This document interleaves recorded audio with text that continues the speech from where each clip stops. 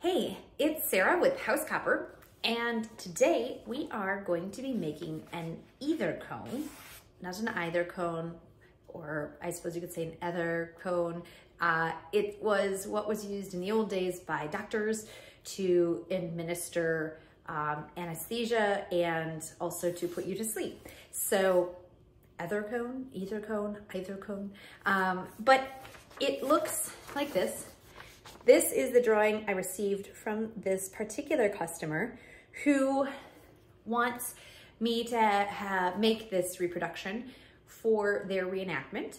And the fun thing about this is once again, there is no pattern in existence, at least not in the traditional metalsmithing, sheet metal and coppersmithing books that are available. So I get to guess and come up with a pattern, which starts out with something that looks like this, which is also from the customer.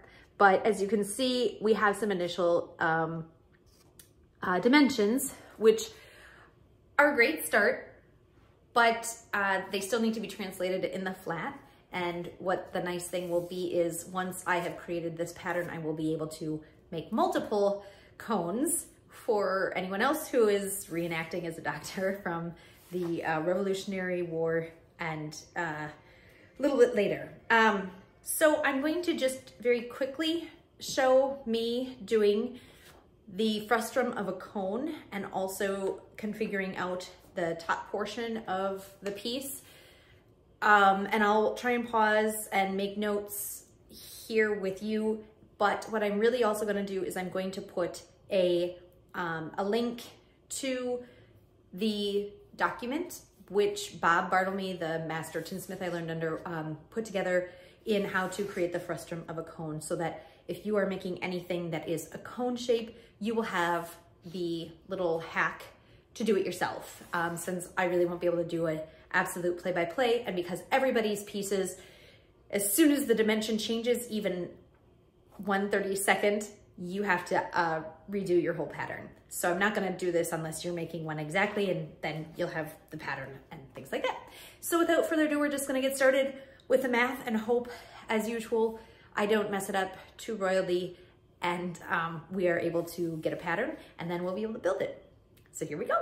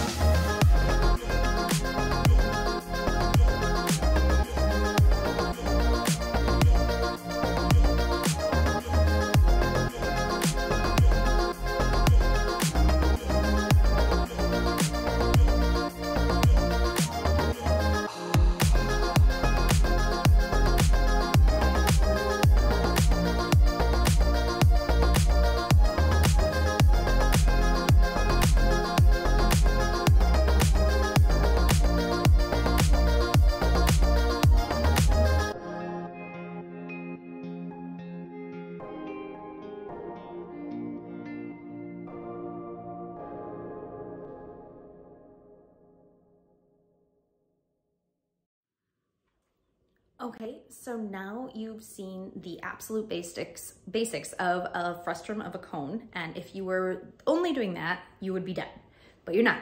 You're actually building something. So now we actually have to add in an additional amount of material in the pattern to allow for the seam work. Now, based on the photographs, the side of the cone is a crimp seam, so it's one of these.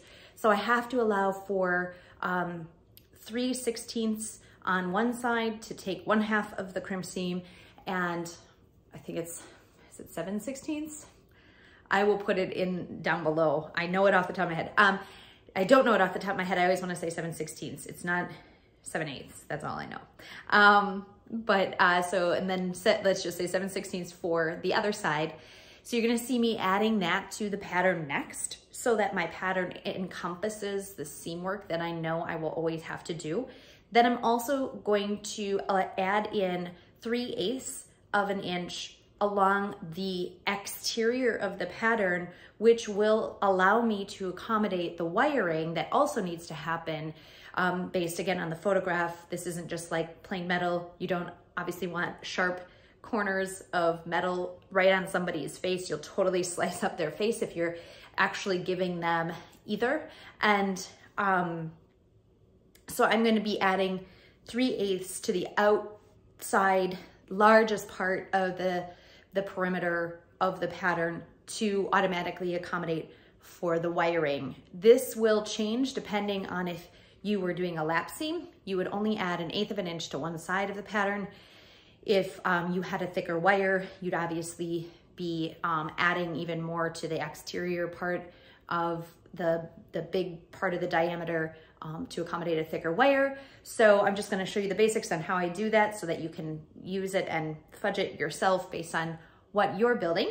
But that's going to slightly change the pattern. You can add this on the front end if you want.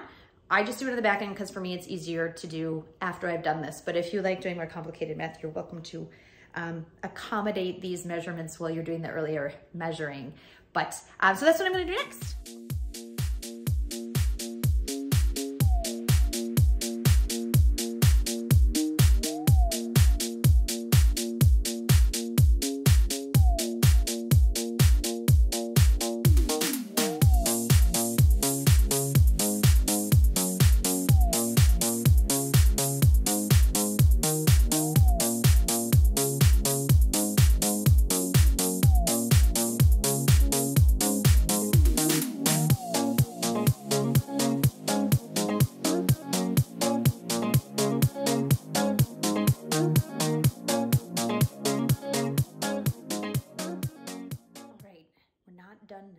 Because now we still need to make the top part of the cone, either cone, and we also need to make the handle, which is also made out of copper.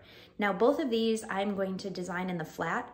We don't have to do any official frustrums of a cone because we'll actually be able to kind of figure it out based on the finished diameters. And also, unfortunately, I do not have the complete numbers from the customers, so there is going to be some guesswork, but those will be cut out in the flat, and we don't actually need to make a frustrum of a cone to do so. We'll actually have it out in the flat. So we're going to do the top part next, which is going to be put together with a simple lap seam along the base where it connects to the bigger cone, a simple lap seam on the side, and then accommodate for a wire on the very top. So it's quite simple, and normally I would just cut this in the shop, but for the purposes of this video, I'm just gonna do a brief demonstration on figuring out that particular piece, and then we're going to move into the handle.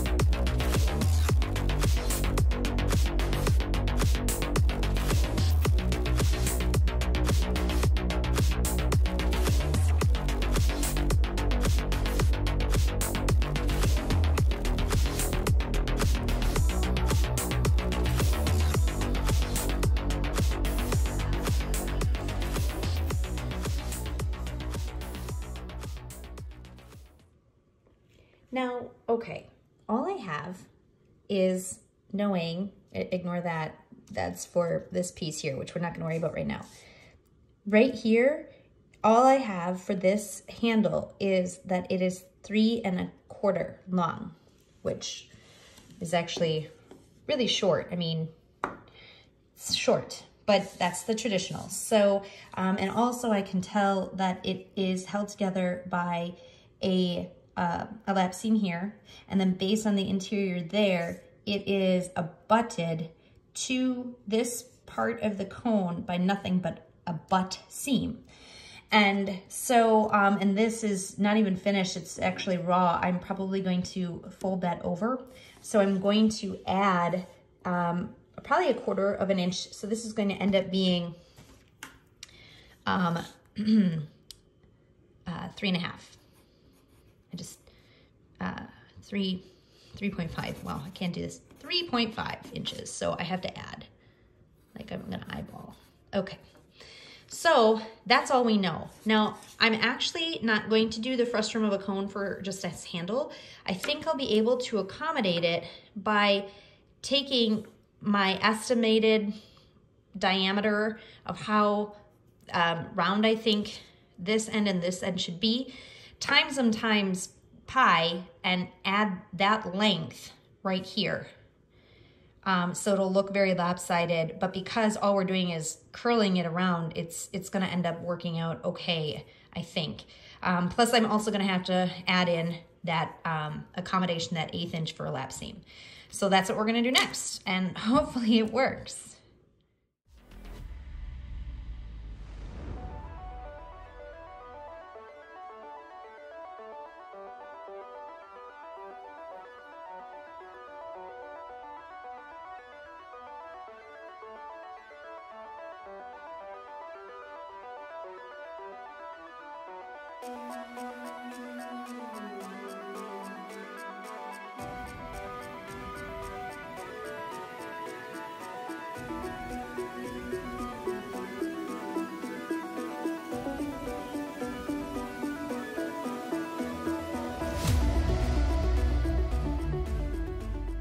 Okay, I will admit that took an exorbitant amount of math I wasn't planning on, with way too many decimals. But in the end, basically what you're doing is you're finding what we found over here very early on.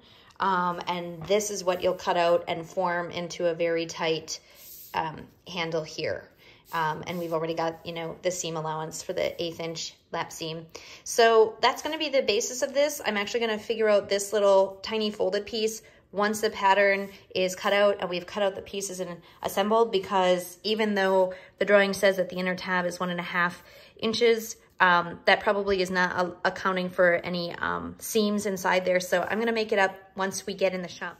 Okay, so there was all the pieces of building this pattern that we are using based on a photograph, which is a tremendous amount of the work that I do when I get custom pieces, which is why it takes so long. And I know this video is not super long, but there's a lot of other like pieces that are really hard to show, just the extra math and the prep and everything like that to get it going.